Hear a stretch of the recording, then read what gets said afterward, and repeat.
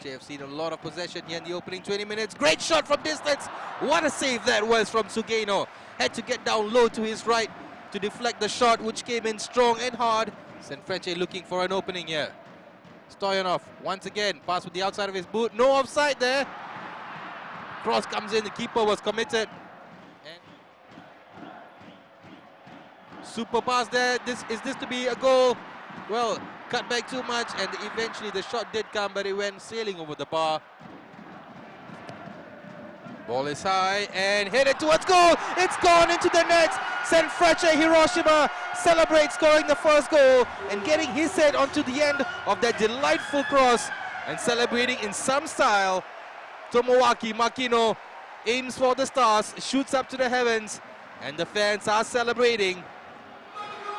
Excellent delivery from the corner, and well, he had some trouble in trying to get to the ball.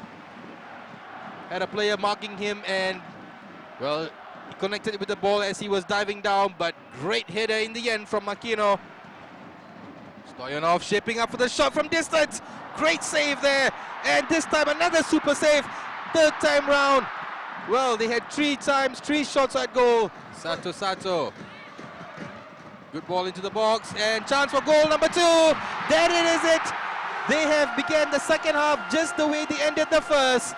They ended it strongly, and the second half they've taken just a minute to put themselves 2-0 ahead. Sanfrecce Hiroshima looking very, very good here.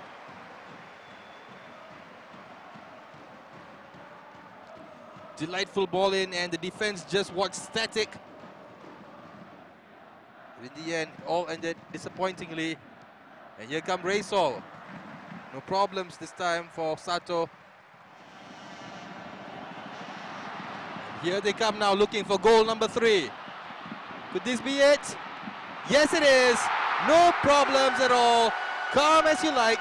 He had a glorious opportunity moments ago to make it 3-0, but he completely fluffed his lines. This time round, Yosuke Kashiwagi makes no mistake from just a meter in front of goal. That's a great play here to come in from the left. Sugeno was committed, and no problems at all for Kashiwagi as he side foots the ball home.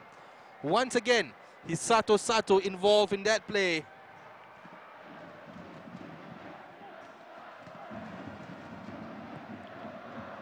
Good ball into the box. Oh dear, oh dear.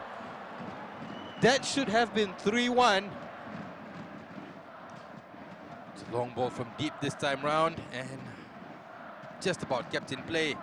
Can Reysol find a way to put a goal into the net? They do right now. The score is 3-1. Reysol finally getting off the mark. Just about kept the ball in and hit it into the back of the net. Sato poorly positioned. Showing a lot of attacking attempts. Is this going to be goal number 2? Well, he slipped in the end.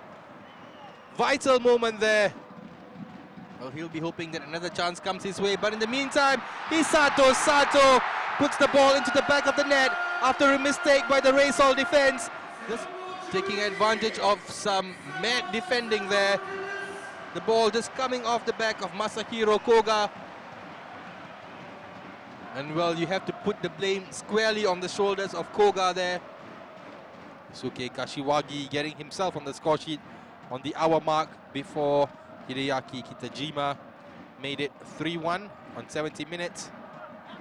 But on the 80th minute, Hisato Sato finished off Kashiwa Reysol to make it 4-1, and that is the final score now that the referee has blown the whistle. Thank you for joining us here in this J-League encounter. Once again, the final score is Sanfrecce Hiroshima 4, Kashiwa Reysol 1.